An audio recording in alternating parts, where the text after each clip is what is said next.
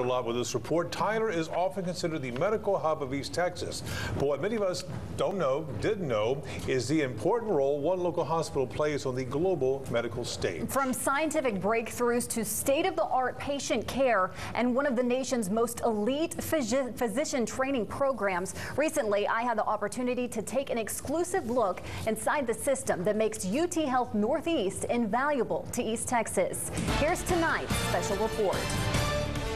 In the heart of East Texas, sitting atop a grassy hill, is one of the most advanced medical facilities in the nation, UT Health Northeast. You know, we were the old tuberculosis hospital many years ago. People still call us the chest hospital.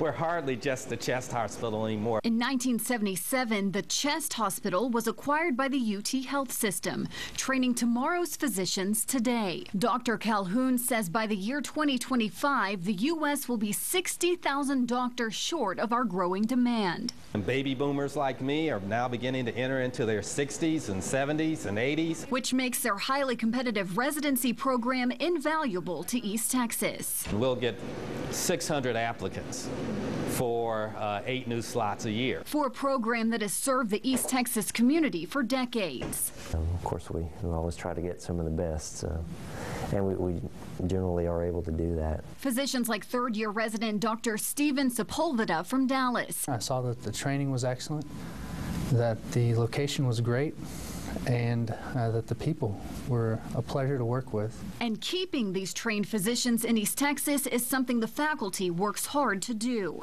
We currently have probably around 100 primary care physicians who are practicing just in the Tyler area. Sepulveda says he's not going anywhere. I was born in Texas. I love Texas. I want to stay in Texas. While other medical institutions continue to downsize, this hospital is expanding.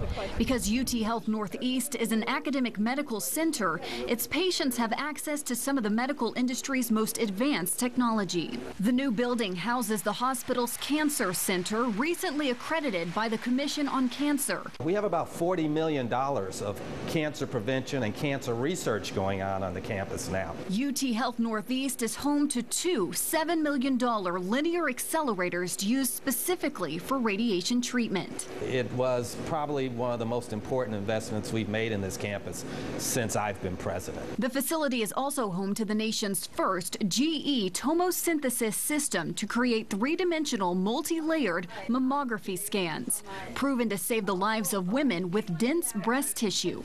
Mental health is an additional sector in which UT Health Northeast is expanding its services. 1.3 million people live in the 28 counties of Northeast Texas. Approximately 85,000 have serious mental problems, but they don't have access to treatment. We're specifically trying to tailor our services to deal with the poor and uninsured who have mental health problems. They've recently opened a psychiatry and behavioral health center with an additional 70 beds for inpatient treatment.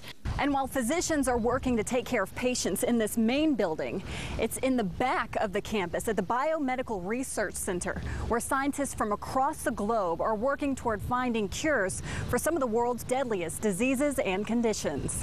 It's exactly how one would envision a medical research lab, authorized access only, scientists in lab coats, all with a common goal to improve the quality of life for mankind. It's a tall order, but one that has been delivered time and time again under the leadership of Dr. Stephen Idell. I'm 30 years in, and we're moving it along.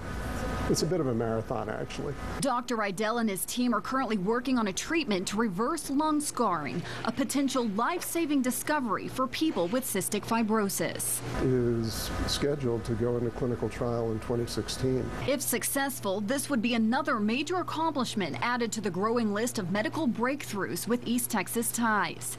The Z-Pak that everybody takes, including myself, was actually field tested here.